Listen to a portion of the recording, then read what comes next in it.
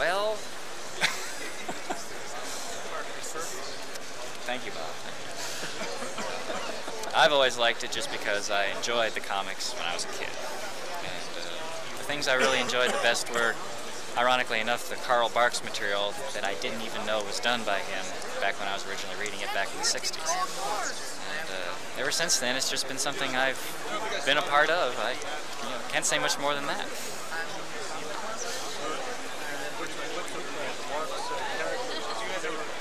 My favorite?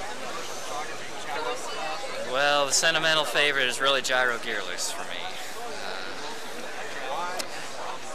I've always been fascinated with the technological side of things, and Gyro Gearloose was the epitome of that for his era, and the consummate inventor who came up with anything.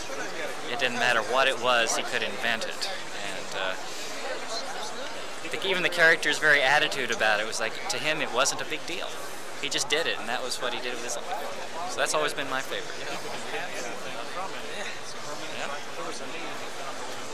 He was MacGyver long before there was MacGyver, in a sense. No, I can't say as I do. Sorry.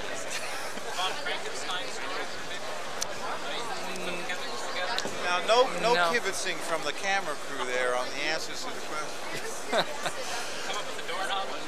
No, I've never had a specific one. Strangely enough, the only Barks story that I ever liked a lot that had a lot to do with technology was Island in the Sky, which was an Uncle Scrooge adventure that had nothing to do with Gyro Gearloose. But it was, for some reason, he just put Duckburg about 100 years in the future and had Scrooge concerned about which asteroid to put his money on. And it was just a sudden leap of concept that, by the next issue he'd abandoned and went on with everything according to what it was like in 1950. And that was one that has stuck in my mind. I've always just put all the Gyro Gearloose stories together in my mind. No particular thing has ever stood out. That's all I got to say on those matters, anyway. Talk away on whatever matters you would like. Oh, if there's anything else you want to add, you're going to be editing this for the most part, right?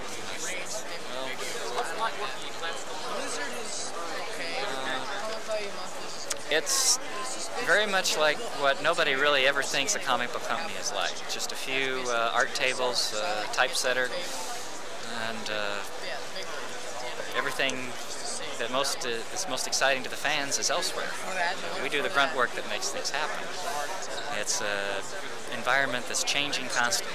It never really stays the same from one month to the next.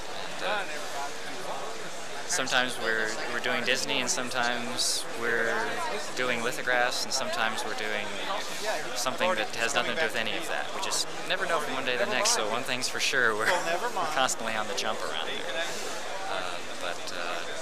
We're located in a very nice town in Arizona, away from a lot of the heat and the hubbub of a big city. It's kind of nice to be kind of tucked away in there, a chance to do business without getting a whole lot of attention from the community.